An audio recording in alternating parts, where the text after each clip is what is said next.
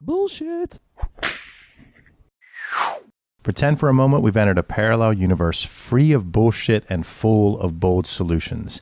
That's what the No BS show's all about. I'm your host, Dave Mastovich. Our guest today is Denise Sansosti of Pure Romance. Trobee. And I am actually nervous today. So you guys, you're going to enjoy this one. But first, let's cut the bullshit. The internet obviously has changed the pace of how we communicate, do business, and live our lives. We have a multitude of choices at our disposal, faster communications tools, and the opportunity to do more in less time. Yet many people are stressed out, or so they think. They think they're too busy. I hear the phrase, "I'm too busy," so often that I'm considering revising the 90s one-hit wonder, "I'm Too Sexy," by making it, "I'm Too Busy." I'm too busy for your call, too busy for your call, too busy by far. I'm too busy for your email, too busy to return your email. Picture that guy doing his dance in that video from the 90s. If we're too busy to return calls or respond to emails, we certainly don't have time for something as old and tired as the written thank you note, right? Actually, no one's too busy to write a few lines on a card and drop it in the mail, and it's safe to say we all appreciate receiving a thank you note. We tend to remember the note, and many people even save them. However, most aren't comfortable enough to take the time to write thank you notes. If you want to make a real impression, express your gratitude in a memorable and personal way, the traditional written thank you note is still your best option. And with minimal preparation, you can make the process smooth and easy, even for those of you who are busier than Obama, which is my phrase for people who are self-obsessed and think they're busy when they're not. Executives, business owners, salespeople, and anyone who works with others on a regular basis should have a supply of thank you cards that are blank on the inside. After that, all you need are stamps and a pen, and you're ready to go. The next step is writing the note. Focus on what the recipient did and how it helped you. Write a few lines in the manner in which you speak. It's more important to be you than to worry about any specific writing style or guidelines. Be genuine and be ready for the recipient to thank you for the thank you. Again, our guest today is Denise Sansosti Trobee, National Director for Pure Romance, and she's on the Senior Board of Directors for this multinational worldwide company. Denise, welcome to the show. Thank you. Thank you very much. Good to be here. We're excited to have you, although I am a bit nervous. So I am too. I'll be gentle with you. Good. Thank you. Thank you. So we've got a lot to talk about, and some of the stuff we're going to talk about, people are probably not comfortable talking about. But let's start way back early in your career. Walk us through your educational background and your career journey. Well, my educational background. I went to not high school, but I can read and write. And thanks for laughing at that, Suzanne. She went to high school with me. You and Suzanne both went to Knock High School. Yes. And I went to actually computer tech. Remember that in the Fulton building? Yes. Yeah.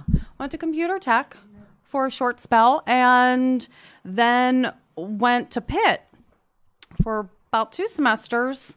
And that was it. I didn't know what I wanted to do. Had no direction. How to get to work and support myself. So I dropped out of school. And what did I do next? A lot of different jobs. My first job was at the Hotel Saxonburg in Saxonburg. That was in high school when I was 15. Had the best boss ever in my life, Fred Gentile. What made Fred such a good boss? Very compassionate man, very good to all employees, was not afraid to take off his suit jacket, roll up his $200 shirt, tailored shirt, and wash dishes on a busy night. Knew every single one of his customers, was very, very personable to everybody. It's made a lasting impact on you. Absolutely. Both of my sisters worked there as well, and we all say the same thing. He was the best boss we ever had. So would you consider him a mentor too? I think I was too young at that time to have a mentor. But it was like the first boss you ever had, the first job, the first dog, the first pet that you ever had. You compare everything else to that one boss that nobody else can compare after that. And it doesn't have to be the first one. It could have been the fifth boss that I had. Yes. But, when you have that good pet, that good employer, you compare everything else to that person. Mm-hmm. So you're at the Hotel Saxonburg, which we've talked about before the show. Still in business, still doing well. From what I hear. Haven't been there in many years. Then you went to computer tech for a little bit. You go to Pitt for a little and bit. was waiting on tables during that whole time. Lived out in California for a few months because I had a sister that was out there, and just a lot of odd jobs, usually in the service industry, the food service industry. And then I got into office work. My last real job before I had kids was inventory control at a welding wire company, of all things. What kind of inventory control do you do at a welding wire company? Purchasing welding wire from across the world in big containers. So that was really interesting to know, that whole aspect of work and industry. And how much welding wire and what kinds of welding wire. You just don't realize how many different kinds of welding wire there are. Just not the kind at Home Depot, the couple little spools of MIG or TIG wire. I can't believe I still remember that. So how long were you doing the welding wire inventory? Maybe 2 or 3 years. And then I got married, got knocked up, and decided to be a stay-at-home mom. And at that point, when I was a stay-at-home mom, I was PTA president. I started teaching preschool because I was one of those mothers that thought the best job in the world is going to be revolving around my kids' schedule, which most mothers feel that way, I guess. I don't know. And that worked out for a little bit. But how many kids? I have 2 children. Boy, girl? A boy, he is 22, and my daughter is 20. Okay. Mm-hmm. And, mom of the year with everything. Of course I was. And teaching preschool just wasn't making ends meet. And at that time when I was married, we were also flipping homes. So there was a lot of work in construction, and I was a big part of that. And then I decided to sell Pure Romance because a very good friend of mine said, since all I talk about is sex anyway, I should probably make money at it. So what year is this that you decide to do the Pure Romance? It was 14 years ago. 2002. I don't know the math. There you go. 2002. Okay. So you talked about sex, thought about sex a lot, and now you decide to start making money on sex in 2002. Exactly. And I do not like the party plan business. I really don't. If I was one of those women that you invited me to your house to buy pots and pans or choppers or jewelry, I was not going. I would ignore you or come up with every excuse not to do it because I just didn't like the idea of inviting somebody over to your house so that they can spend money. I didn't like that. If you want a couple bucks, I'll just give it to you out of my pocket. And when I had my first party, I was hooked. The whole time I'm sitting there thinking, oh my gosh, I could do that. I could be funnier than her. I could be better than her. I would have said this. I would have said that. And that was it. I was hooked. Tell me what the big idea is behind Pure Romance. And I'm not being funny. I want you to tell me what the big idea is of what made you passionate about doing it. So what, in one sentence, is how you would describe what pulled you to Pure Romance and what it means? What's the big idea? Well, I don't think that came until later, until I got involved in the company. I think in the very beginning, my big pull was getting out of the house, away from my 2 small kids and my husband, and also making some extra money and actually doing something that was fun because I was around kids 24 hours a day in one way, shape, or form. Between, PTA, preschool, and my own children. I was around children all day and all night. So it was my escapism that I just happened to make money at. And then later on, once I became very involved within the company, and their tagline is education, empower, and entertain. I'm not necessarily sure of that order, but that's the order I'm putting it in. And And that is you get addicted to helping people. And not just the women at the parties and answering their questions and helping them feel normal, whatever they're going through is normal. Sometimes that's all that women need, is a little pat on the back saying, yep, that's totally normal. I know about 20 other women that are going through that. I hear that at every single party.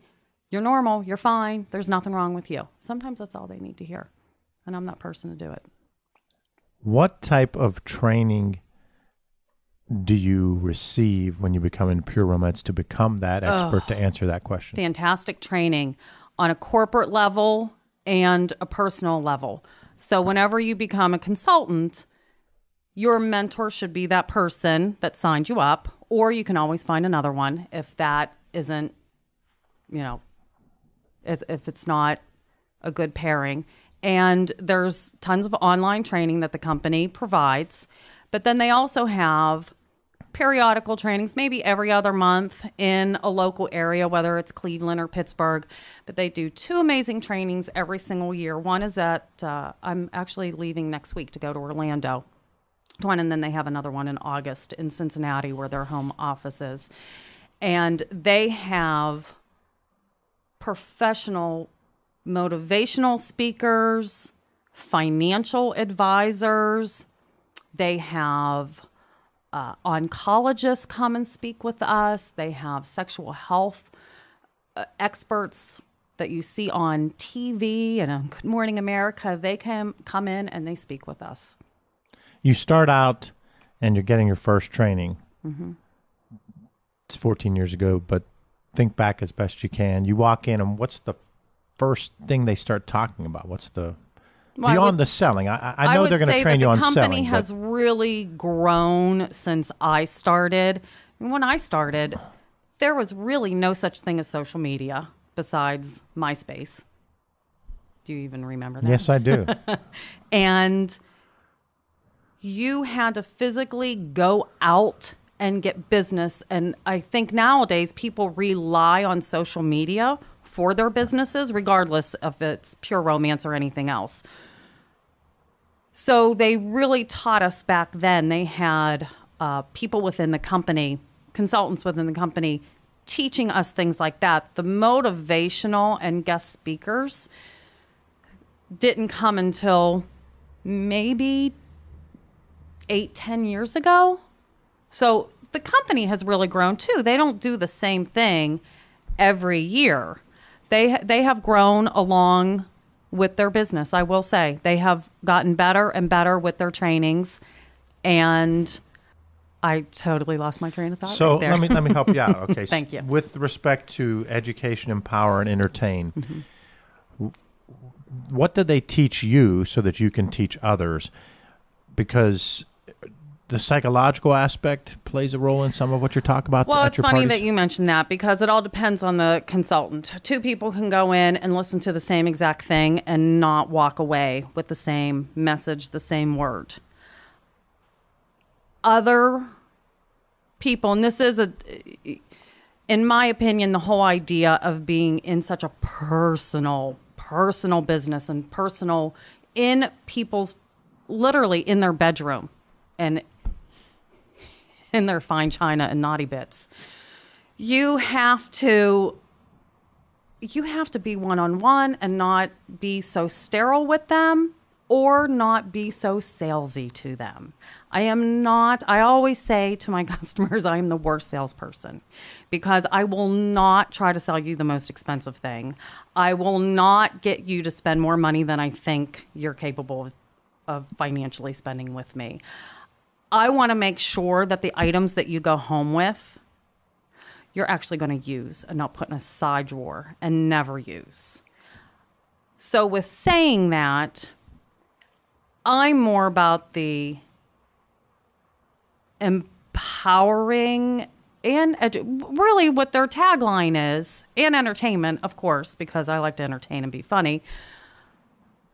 But then somebody else might walk away from a training and only get the financial. Well, I need to upsell. Well, I need to, if they're getting this, then I need to upsell them to this. And to me, that's not really what it's all about. We have a broad array of listeners, men and women. As a guy, what my perception is that this is, I don't know anything about it, so I just keep thinking of old school when Will Ferrell comes in, breaks into, and his wife's there, and there's the party, and he gets beat up by, is it Andy Dick playing the guy who's shown him? Okay. That's because I'm clueless on the whole issue. Explain to me what's going on. Is it just we almost want you to be clueless. This is why men are not allowed at parties.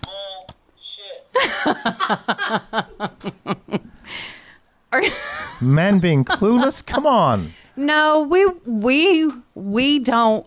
As a consultant, I don't want you to come to a party because, first of all, when there's testosterone in the room and probably a little bit of alcohol, you might become defensive.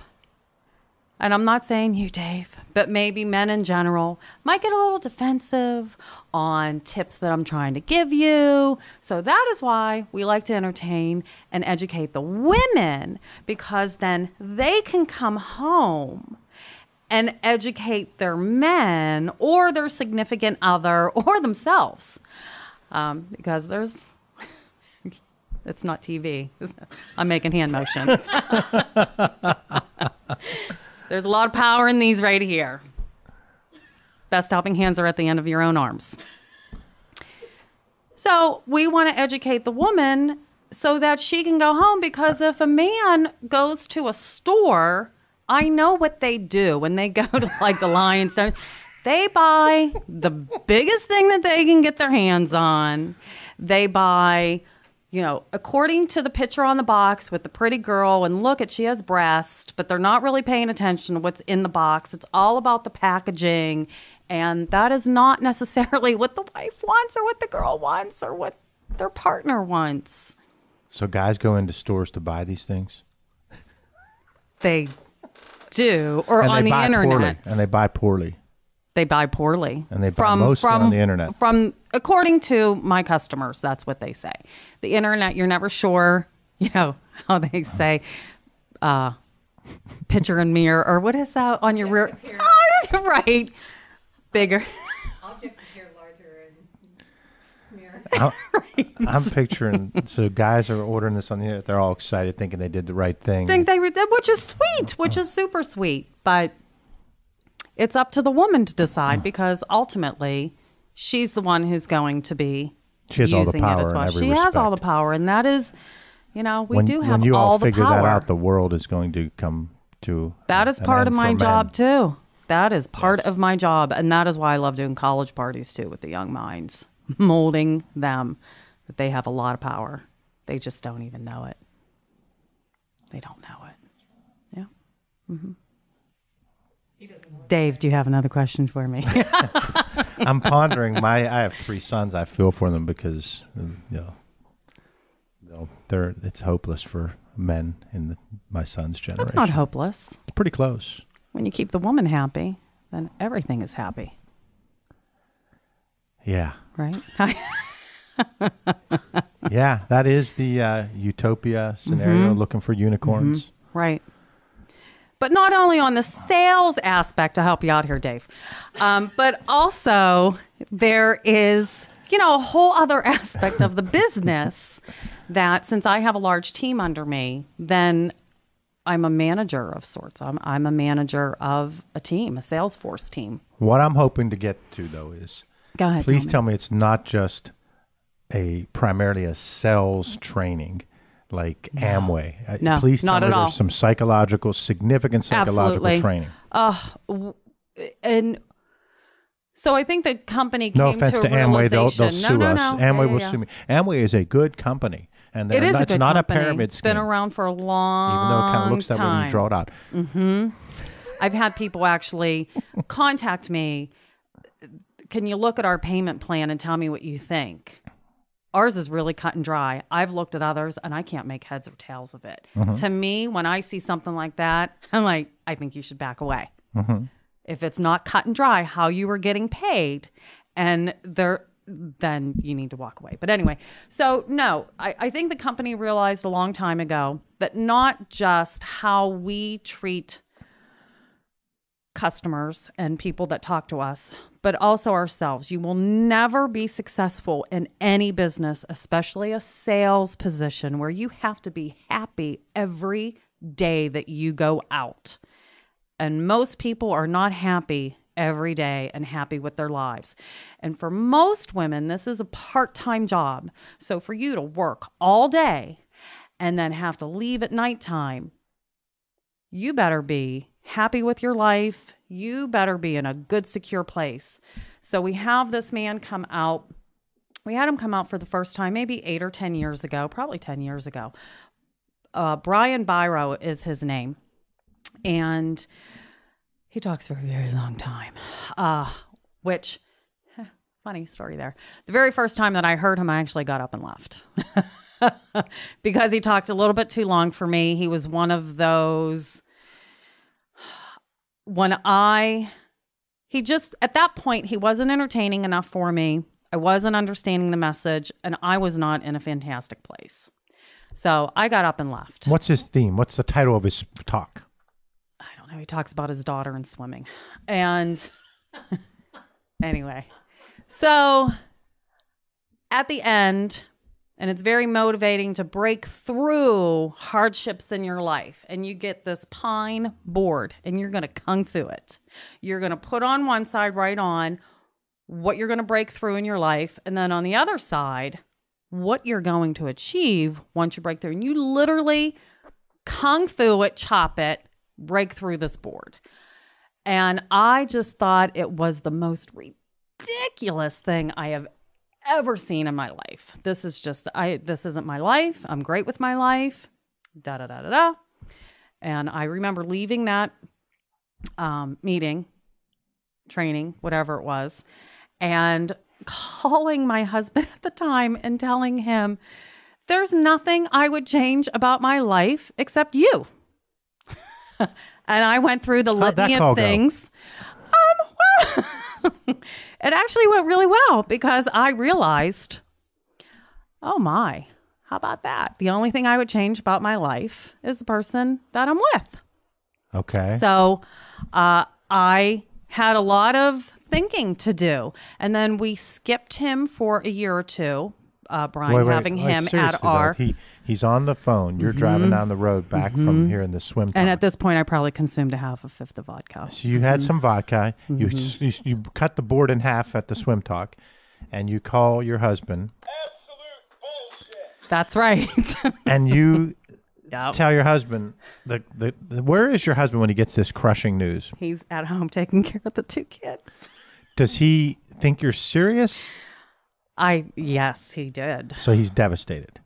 Probably. And he knows you're going to divorce him. No, not at that point. Okay. No, that didn't come until later. Because it took a while. But that was a very pinnacle moment where it sunk in. And honestly, that's the whole idea behind Brian. Speech is that he wants women to come to the realization in their life that they're miserable. Yeah. And that guys are the issue. No, not all the time. No, it could be a job. It could be financial. It could be, and what are you going to do to change it? What are you going to do? So when he came back a couple years later, and what's so funny is that we have him back every year. Every year we have him for the new consultants that join the company because we want them to experience that because it is so powerful. And yeah, but that first time I saw him, I thought it was totally hokey. And now I'm a huge believer that every person needs to do that. Very powerful for women.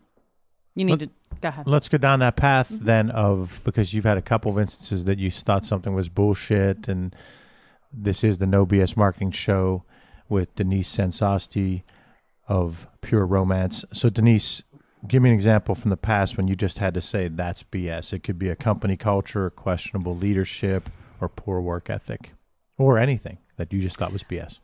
Well, the funny BS story is that I had a habitual liar on my team one time, and that was really, really difficult. I actually thought about leaving the company because she was so difficult to work with.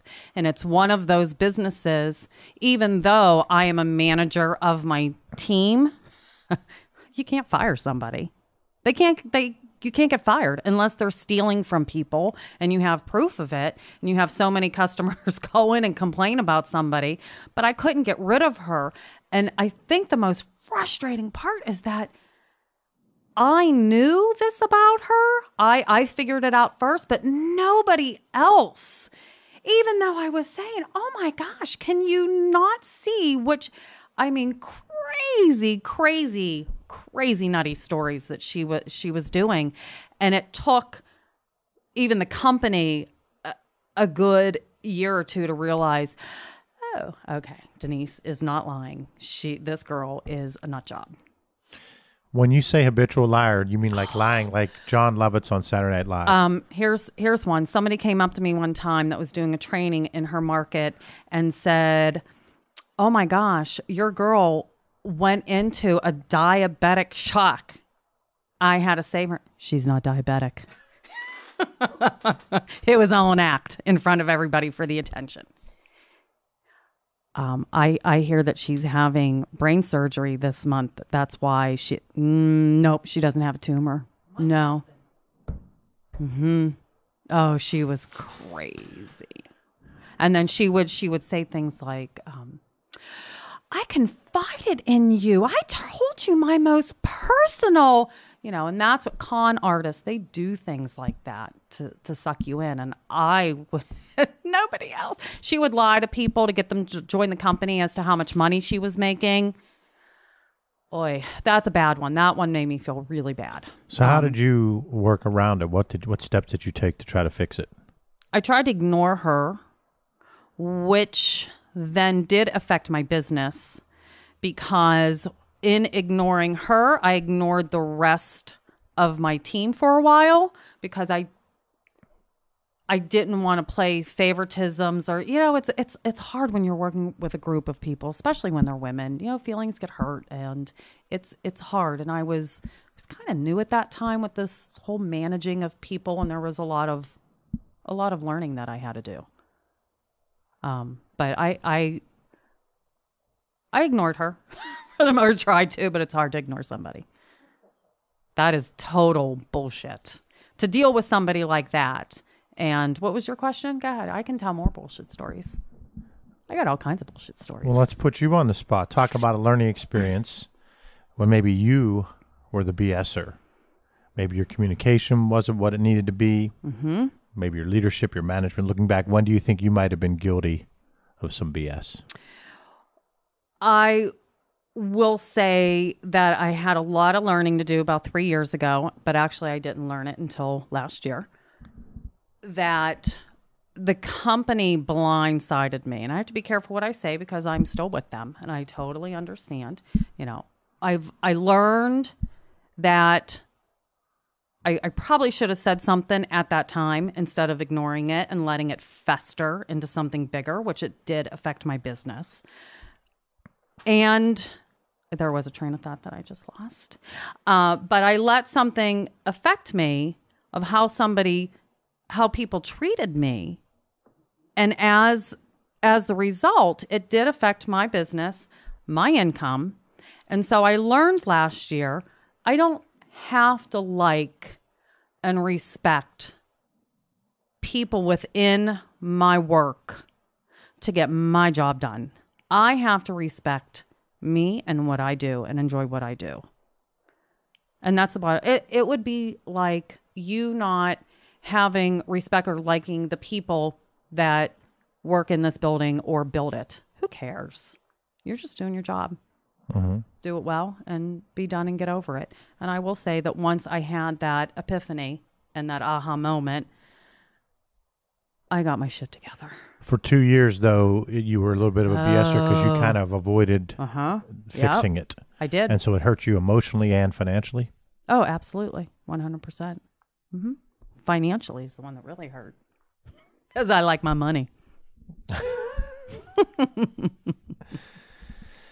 Denise, we talk a lot about marketing at Mass Solutions, and we're going to see how you go about marketing, and that's one of the big reasons you're here. I couldn't wait to answer this question. We talk about marketing being about clearly defining your target markets, finding out what they want through marketing intel, and if you have to, changing it or tweaking it so that you can give it to them when and where they want it at a price they're willing to pay, and then telling them about it again and again. And my passion is that the vast majority of people focus on that, telling them about it again and again. And it frustrates me because a marketing purist, someone that really understands marketing, knows that you have to clearly define the target audiences and do that marketing intel and be willing to change based on what you learn. So based on what you've heard there, think back to your most amazing moment in your experience with marketing, messaging, or communications. What's your biggest marketing or messaging success? Well, when I read this question, when you first gave it to me, the one thing that came to mind, what was the best marketing that I ever did that was truly accidental, was moving to a state where I was the very first consultant. I was already 2 years in the business here in Pittsburgh. I moved to Delaware, and I was quite honestly, and I know it's a little state, but there's still people there. And I was the very first consultant. So being first to market was a huge advantage. Oh, yes, absolutely. Yes, because 10 years later, I still have a customer base there. Half of my team is there. And it pays to be the first. But now, did you do that strategically because of that reason? No, we moved for work. My husband at the time's work. So I was scared. Oh my gosh, because I had what I thought was a decent business here in Pittsburgh. And I left. I didn't know a single solitary soul, didn't know what I was going to do, didn't know if it was going to fly, had no idea what to expect. And then within literally 3 months, I had a bigger business than I ever had here in Pittsburgh. And then what that brought is, since I was the first one, and I will say I had a lot of damage control to do, because whoever was in the state before me was apparently stealing everybody's money. They would take customers' money, not give them any product, and then that's it, just leave. So I had a lot of damage control to do, and gaining people's trust that I'm not that person. I'm not going to do that to you. And then it just snowballed into a crazy business because I was a one-man show. I was busier. I was probably working 18, 20 parties, working 18, 20 nights a month as I was renovating a house and taking care of 2 kids. I was literally crying. I was crying every other day, crying because I was too busy. And so I had to bring people into the business. And I never grasped that concept until that moment. Even though I knew it was part of the business, I didn't want anything to do with it. But I had to recruit. I had to bring people in because I needed them. I needed the help. So it was completely accidental. And then after 2 years of living there, I moved back to Pittsburgh. And I think, going back to marketing, the company does a lot of marketing for us, but we are our own marketing. It's the way you look, the way you dress when you go to work, the way you present yourself with your language, with how you look. I had somebody tell me on Saturday, she was shocked at the way I was dressed when I came in. You know, that I had on nice shoes, I had on a dress, that, you know, I don't come dressed in fishnet stockings and my high heel hooker shoes. Like that I reserve for my off time, not while I'm working. And she was and she said it. So yeah, how many people think that aren't saying it? She just happened to say it. I'm like, absolutely. Due to the nature of the business, I mean, I am selling sexual enhancements. You need to present yourself in a way that is relatable to customers, or else they're going to say, no, I can't partake in that. I can't go home with anything. I can't be interested in any of this because somebody that is trashy is interested in this. So I have to look professional. Denise, how can listeners contact you if they'd like to learn more about what you do? You mentioned some things earlier, but let's close with making sure we get all the contact info out there. Okay. Your website, your Twitter handle, your Periscope, Instagram, Snapchat, Facebook. I am a Facebooker, Denise Trobee, or How do you spell that? Trobee, or the more difficult maiden name, Sansosti. Put up either one and I will come up. I Instagram under Denise Sansosti or D Sansosti. What else? Do Denise. you put any photos up there that are Trobee. product related? No, my Instagram, I do not. My Instagram, because my family is not on Facebook for the most part. So that is how we communicate with pictures, is through Instagram. And where's the website for Pure Romance if I did want to look at some you of these? can do pureromance.com/Denise Trobee for me. Okay. And my phone number's on there. So I'd be able to find Tickle My Pickle, the book, the literary masterpiece. Yes, you would. All right. It's right up there with Get Where You Want to Go, my book. You can buy both. We're going to put a special offer. If you want to buy Tickle My Pickle and Get Where You Want to Go, my book, you can get a combo package. I'll tell you what, you want to buy Tickle My Pickle from Denise, and I will throw in a Get Where You Want to Go. To anyone that uses it, what kind of promo can they use so that they can... What's so funny is that my sister, she works for a food service industry, and she said, I'm thinking about buy a case of fries and we'll put in one of your books or a vibrator. I'm like, that is genius, Monica. We can totally work together on that. Yes. So if they want Get Where You Want to Go, they email you and they get Tickle My Pickle and Get Where You Want to Go for the price of Tickle My Pickle, which how much is Tickle My Pickle ballpark? $16.